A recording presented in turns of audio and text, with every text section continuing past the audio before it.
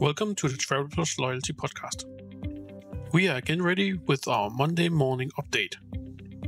Today, the theme is South African Airways and their history.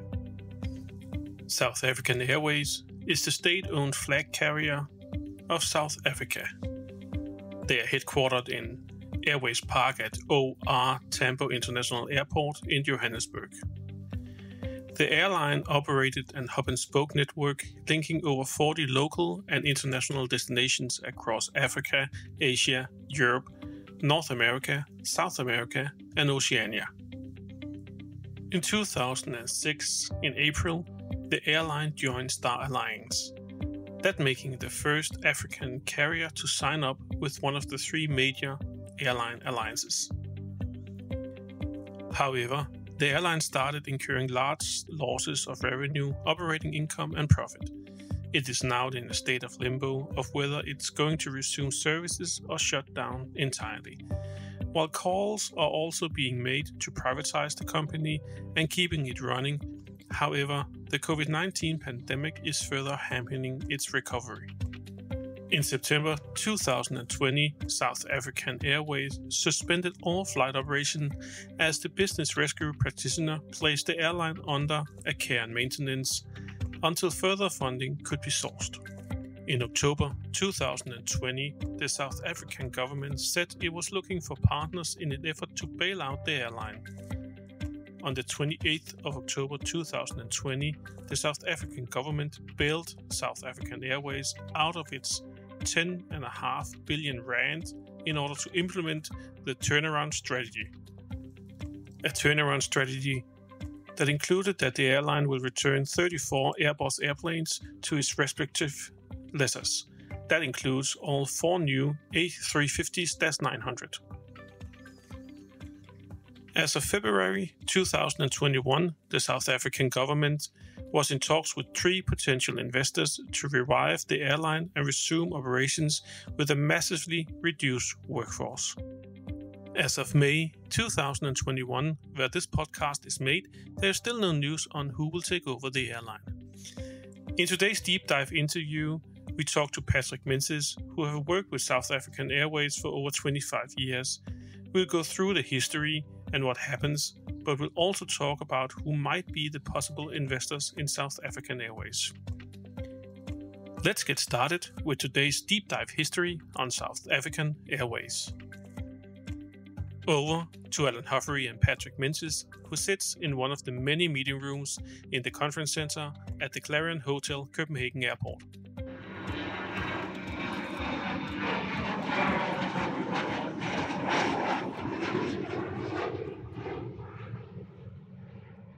Welcome to today's podcast. We have one of the grand old men in Danish aviation with us today, Patrick Menzies. Patrick, could you please tell us a little bit about yourself and what you have been doing for the last 25 years in Danish aviation? Yeah, sure, Alan. Thanks for having me over. 25 years. Just imagine how time flies. 25 years ago, I've been in the travel trade and aviation since 1986, I believe it is. But 25 years ago, I came into South African Airways a bit by accident. I didn't know anything about South Africa. Well, I knew there was this guy called Mandela and all this kind of stuff, and there were a couple of white people and a lot of black people. But apart from that, I did not know anything. So it was pure coincidence. And pure coincidence turned into a love affair. South African Airways was a fantastic product. South Africa is probably one of the best places I've ever visited in the world. And having been born and bred by an ambassador and worked for the travel trade or in the airline business for so many years, I've seen my fair share of the world. But I just have to say that it was love at first sight. It was absolutely fantastic to visit South Africa. And I think that by and large is also the reason that I stuck in with South African for 25 years, or almost 25 years. There were ups and downs, like you see in all airlines. And looking at an airline like South African and looking in particular at African aviation, you probably have some elements that we are completely unaware of here in Europe. You have these four small, funny issues like nepotism, corruption, political infighting, and all of a sudden it becomes a question of who has the most powerful connections rather than who is the best commercial leader. But there were also times where SAA had some fantastic leadership, some really, really great CEOs, some good commercial leadership, good guidance. And throughout the whole process, I can honestly say that I think South African was probably, on the good day, probably one of the best airlines I've ever flown. I've tried Singapore Airlines, I've tried Cathay, Thai, I've tried a lot of different airlines. And SAA, on a good day, was up there amongst the best, which also made it a lot easier to actually go out and sell the product because we had a fantastic destination and we actually had a great product. So it's with mixed emotions that I'm sitting here now and having to look back at an era, you could call, that ended on the 31st of October when the office here in Copenhagen was finally closed down. And the precursor to all that was that SAA in December 2019 went into bankruptcy protection with the intent of restructuring. And at the time, I think my colleagues and I, we were quite confident that they would succeed, but we weren't too confident about which shape the airline would come out in. And it was at the same time that the COVID-19 pandemic was actually hadn't become a pandemic back then because it was still something going on in Asia. And I remember sitting and talking to one of my colleagues in Johannesburg, shrugging our shoulders and saying, yeah, but that, like SARS and MERS and all that, that's going to stay out with the Chinese. It's not really going to bother us that much. Boy, were we wrong. SAA went into bankruptcy protection, as I said, and we were concerned. There were forces in the government that definitely wanted to save SAA, and there were forces in the government that definitely did not want to save SAA, and hence my comment about the political infighting. And then all of a sudden, Corona struck. COVID-19, the world closed down. And I'm sad to say that SAA went to pot, as we say in English. They just did not have the finances to sustain any kind of operations, and the survival prospects are meager at the moment because the restructuring has taken place. They know what direction they want to go, but there's no money. And the money that's been set aside for it is in airline terms a pittance. It's about 16 billion rand, which in rough terms is about 6.5-7 billion krona. And you can't save an airline for 7 billion krona. It's going to cost a lot more than that. Staff has been cut down. It went from main airline about 5,500 staff to the desire to retain about 1,000. And this is obviously also means that if and when SAA does turn around and come back, how long time is it going to take them to actually get onto the market again? Because the market was pretty saturated back then. We had pretty fierce competition from every airline. But there's no doubt that the biggest competitors, and also because of their penetration into the African continent, were the likes of Qatar Airways, Emirates, Turkish, and then the local boy, Ethiopian. Kenya Airways is around, but they're not really they're not a force to be reckoned with. They're apparently, I've never traveled with them, but they're apparently a very good airline.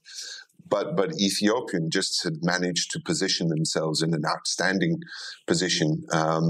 And they are the natural link between the BRIC countries. If you look at it geographically, it's a lot easier to fly from China via Ethiopia to Brazil than it is to travel down via South Africa. So those 4 airlines are the ones that have put a lot of effort into penetrating the continent itself, which means that SAA's position of strength back in the good old days is more or less gone. They haven't got a domestic network because they're not on the market. They haven't flown, I have to say, since the middle of March. And even though there is airline activity in South Africa, these are all the private airlines. It's Comair, which has a franchise agreement with BA, and it's Airlink, which was a former partner of South African, but an independent airline. And they are very successful at the moment with domestic and regional flights. So if SAA does wake up and come back to life, there isn't actually a place in the market for them. And that's, that has to be a thing of concern for them down there. And a thing for sadness for me, because as I said, it was a damn good product. I have had a lot of good colleagues, and they're all in a terrible situation. How is the sort of the corporate market into South Africa? Is that something that is very important from this part of the world? Yeah. It's the vast majority of what we would call the corporate market is actually not really corporate. Sorry. There's a lot of NGO traffic. And NGO traffic is a bit like leisure traffic. They wanted it cheaply and as simply as possible, or as simple as possible. So the what we would traditionally call the corporate market, what other airlines understand as the corporate market, it's there. But competing, if you look at Africa as a continent, if we disregard airline business and anything else, but if you look at Africa as a continent, they have a lot of resources, a really huge amount of natural resources. The problem is that, and I hate to say it, that the continent is in such a mess that the extraction and the use of these resources has been limited to very, very few people that benefit from it. They are actually directly competing with markets like Southeast Asia, or Asia in general, but in particular Southeast Asia and China, that have huge production facilities, that have massive economies of scale. Nobody in Africa really has economies of scale on a global point. South Africa was the strongest financial market on the continent. God knows what's going to happen after COVID. So the corporate market was there, but it was not very, very strong. And to such a degree that some years ago, I remember a commercial director in SAA at a global meeting stating that SAA should only focus on leisure travel, which to the rest of us was absolutely absurd because we knew the traffic was there. Why not try and benefit from it? Why not try and get as much from it as possible? And we were in the quite funny situation that our business class, on average, for the last maybe 10 years, had an 85-90% load factor. It was full. And when we tried to say to them down at head office, listen, guys, why don't you pull out 25, 30 seats from economy class and stick in some more business class because we're making money on it. No, we're leisure. We focus on leisure traffic. So they didn't have that kind of focus. And I think that maybe it seems to me that Ethiopian and their senior management, and incidentally, I've met their CEO, who seemed to be a very, very sharp guy and very, very friendly and a very nice personality. But it seems to me that a lot of airlines in Africa, SAA in particular, they didn't understand the concept. They saw themselves as as part of the state. And when you're part of a state, you tend to have the point of view that, well, things will go anyway and they'll take care of us. And for many years, and that probably has to be the last 12 years, SAA was actually run from a board point of view by the ex-president's best friend. President Zuma's best friend, which meant that there was no really correlation between commercial guidance or commercial structure. It was a matter of how can we benefit. And so it meant that the eye was taken off the ball very quickly. And there was not really anybody who tried to say, "Oh, guys, should we focus on this?" They were not successful, and it was sad. It was really sad to watch. And you know, I'm not South African. I'm actually half Australian. My dad's Australian. But I'm not South African. But as I said to begin with, I fell in love with Africa. I actually visited South Africa more times than I visited Australia.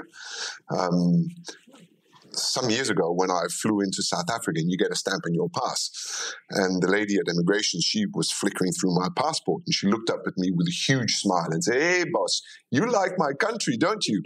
And I had to admit, yep, I like your country. So I actually felt quite emotional about South Africa. To me, it was not just an airline. It was not just a job that I had, but it was an integral part of me, and I really was saddened to see how it went completely off track. How is the leisure traffic into South Africa?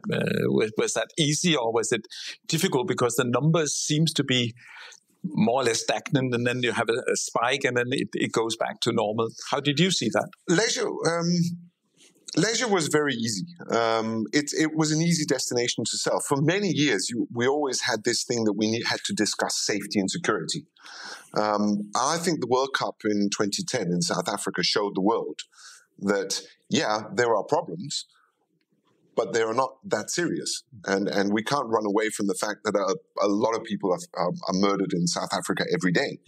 Mm-hmm. And the sad thing is that most of that is out in the townships. It's not in the tourist areas. And they have so many great things in South Africa. You know, easy sell. They don't have the beaches like Thailand or Bali, but they've got something they don't have, and they've got safaris, they've got animals, they've got fantastic destinations, the winelands, they've got some of the outstanding food, and the prices are silly cheap. Sometimes you got embarrassed when you paid the bill after having eaten 4 people and had wine and brandy with your coffees, etc. So leisure, from the leisure point, it was very easy to sell.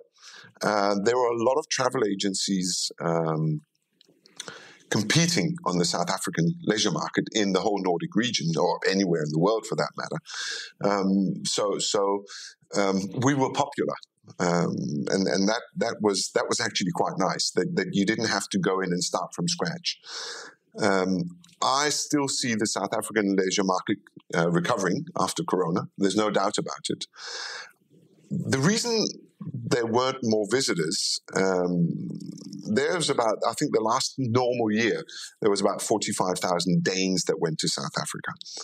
And the reason it hasn't grown more than that, I think, has got something to do with ease of connection. It was a market where most airlines understood that you could actually get higher ticket prices. So it wasn't cheap traveling to South Africa. And I think one of the issues that I've discussed with many travel agents was that the packages were too expensive. I've seen 10-day packages to South Africa that were more expensive than an 18-day package to Australia, which is ridiculous considering that Australia is almost twice as far away. And I think also the travel agencies could see this, that they could have this as an expensive niche and charge a premium. Over the last 4 or 5 years, we've seen more travel agencies lower their prices to grow the market. And I think there's no doubt in my mind that will continue after COVID hopefully goes away soon. Touch wood. But now, waiting for SAA to rebound, who is going to take the role of SAA, do you think, out of, let's say, the Nordics? Oh, no doubt. It's going to be Qatar and Emirates. Qatar's probably in the strongest position because they have several daily flights. Emirates are in a position where the connection is not very good. But it doesn't seem to have hindered them so far. The connection in Dubai is not very good, but they're forging ahead. And then there's the likes of Turkish. Turkish seems to be quite focused on getting back into South Africa and operating into Durban, Cape Town, and Johannesburg. And I think that's the key. Those airlines have the financial strength to operate into all three cities. SAA for the last many years only operated into Johannesburg, and then it was a domestic connection from there, which meant that they lost a lot of the Cape Town bound traffic. And then, of course, you have the the expression in English, Tom, Dick, and Harry. Everybody flies there. Everybody and their dog flies there. You know, you've got British Airways, you've got Lufthansa, you've got Swiss, you've got Air France, KLM. Just to mention a few. Just to mention a handful. So my bet is that but I still think that Qatar and Emirates are going to be the strongest player on that field. Sharply followed by the Lufthansa Group and Turkish. Lufthansa Group purely because they have two airlines in the group that fly there. I think we will now skip to something completely different. You have been working in the general sales agency side for quite a number of years, working with different airlines, and now you have just mentioned sort of the downturn of SAA as we know it. How do you see the trade as such? You mentioned Australia, but you mentioned Africa. But how do you see sort of the rebounds of the airline industry after the COVID? It's going to be very difficult. It will happen. There's no doubt in my mind. Maybe because I'm naive, or maybe because I deep down hope so. But I think it will happen. It's going to take a long time before the airline business comes back to the 2018, 2019 performance. And whether it will happen, I'm not even too sure. But they will bounce back. There are a lot of elements out there that people don't really consider. What's going to happen with all those aircraft on the ground? It's not a matter of like when your car's been in the garage. You can take it down to the gas station, wash it, and then off you go. There's a lot of elements in there. And I'm sure it's something that you will discuss in one of the future podcast topics. But it takes manpower and hours and a handful of cash to actually get an aircraft operational. We're seeing careful recovery in 2021, but we're talking sort of in the very low single-digit percentage. Until there's widespread vaccination and the whole COVID situation settles down a bit, I unfortunately don't see the airline business recovering too much. On the other hand, when it does recover, there's a lot of interesting prospects out there, and I think that the ones who are prepared, if we're looking airlines only, the ones that are prepared for this new future, they are the ones that will succeed. And it's not only a matter of having a lot of money, like our good friends down in Dubai and Qatar, etc. It's also about having dedicated staff, dedicated manpower that really will go the extra mile for not only themselves but for the airline. Talking about this, the new setup, will you see any difference in the way airlines are setting up their offices around the world? I think we have seen that everybody has been laid off or been made redundant or being on any of the governmental schemes. Opening up again, in your opinion, what do you think will happen to airlines who are maybe not having head offices in the Nordics? I actually think that if the airlines are wise, and you mentioned yourself, I have worked for a GSA, just to sort of give a very, very brief background on that. When I was hired to work for South African Airways, almost 25 years ago, SAA was represented by a GSA in this country, but I was hired to work dedicated only for South African Airways. And the GSA represented, and over the years have represented the likes of United, Air Canada, Virgin Atlantic, Cathay Pacific, actually Royal Jordanian as well many years ago. And I believe that if they're wise airlines, they will look very, very carefully at their organizational structure. Because one of the biggest advantages of a GSA, and especially if it's a good GSA, and we can always discuss who's a good GSA and who isn't and why, but if you choose a good GSA, you actually don't have any overhead costs. And at the end of the day, what that means is that if you decide no longer to have a representation in a particular country, and we're talking about the Nordics, and Benelux, you try to get rid of your staff there, it's going to cost you an arm and a leg. It's probably going to cost you anywhere between, in Denmark is probably one of the easiest, up to 6 months salary. And in some other countries, we're talking 2-3 years salary. You don't have to worry about that as an airline if you have a GSA. Because the GSA has all the responsibility. They have all they have to take care of the staff and the IT costs and all related fixed costs belong to the GSA and don't belong to the airline. And what the airline only does is pay, under normal circumstances, a percentage of the net flown revenue of the turnover. And in an organization like that, well, if your GSA doesn't perform or if the market doesn't perform, you don't pay anything. But the GSA will still have the overhead costs. So a wise airline would look carefully at their structure and carefully at their organization and maybe say, well, in a smaller market, we don't necessarily need our own office, but we need a dedicated professional GSA. And just to give you an example, we as a GSA here in Scandinavia for South African Airways, we delivered the third highest revenue of all offices in Europe. And this was actually competing to begin with. SAA had they had their own office in Paris. They had Zurich. They had obviously in London and Frankfurt, where they flew out of Germany and the UK. We were the third highest revenue provider, and we didn't have a flight. And we kept saying to them, guys, just imagine what kind of revenue you can pull out of this market by putting an aircraft into Copenhagen. Our disadvantage was that half of them didn't know where Copenhagen was. And Copenhagen was not as sexy as Paris.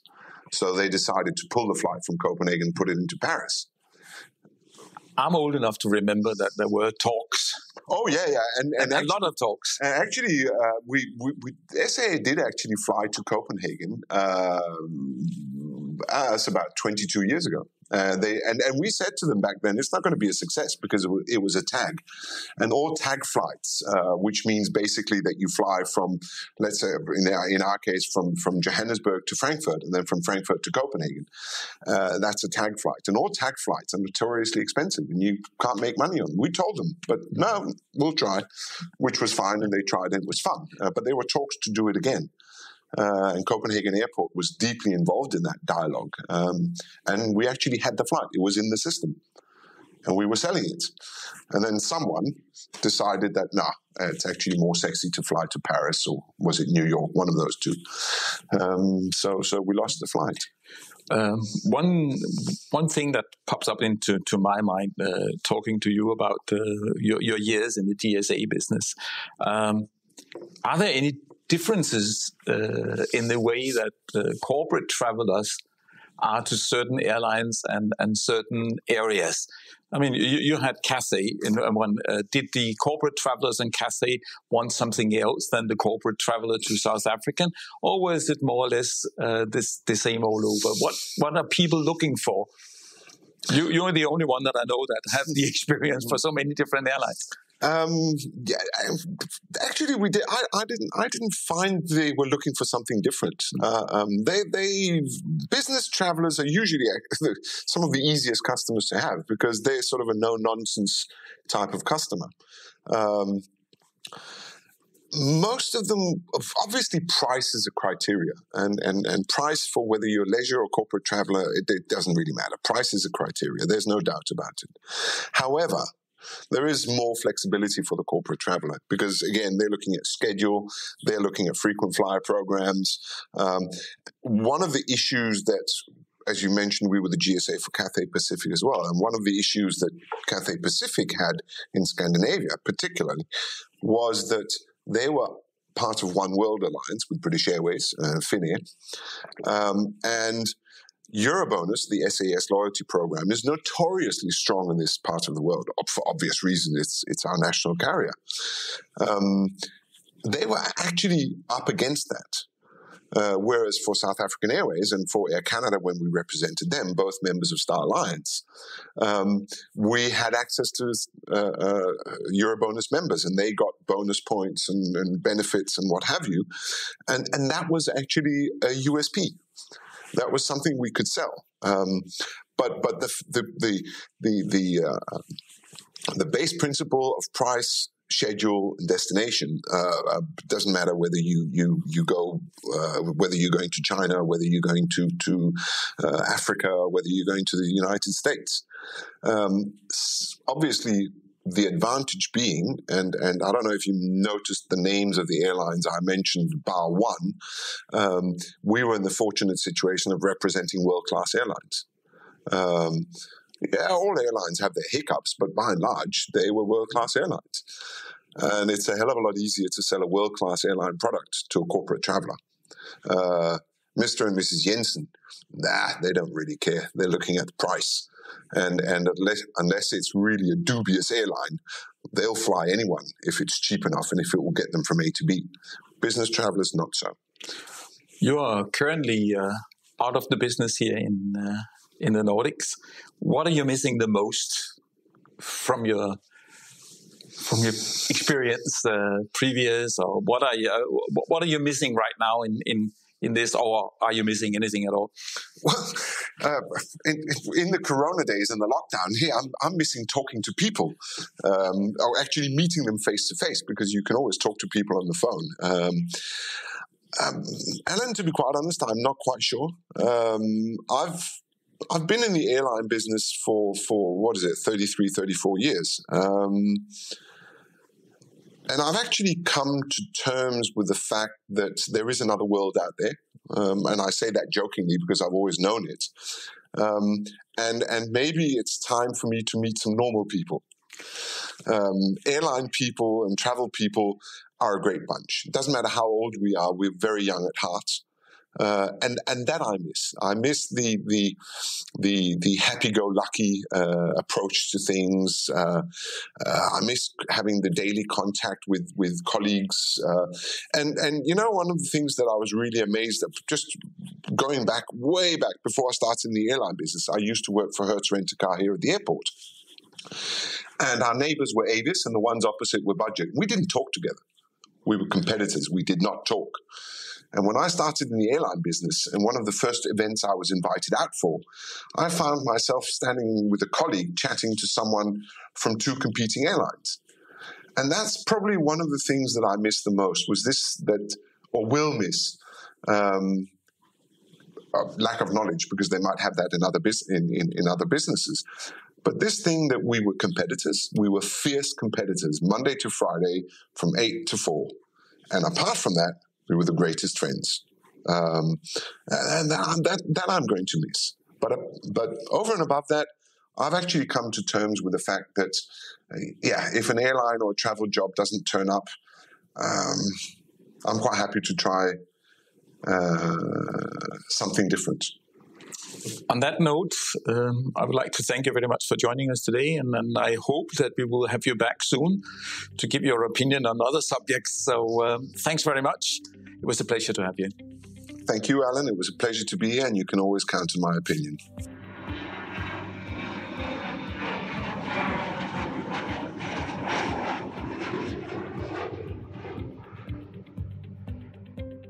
That was the end of today's Monday morning update and the deep dive of South African Airways with Patrick Menzies and Allan Hoffery. We hope you enjoyed it, And if you like it, please subscribe and share it with your friends and colleagues. We from the Travel Plus Loyalty podcast team wish you a very good day, and if you do travel, then we wish you a safe travel.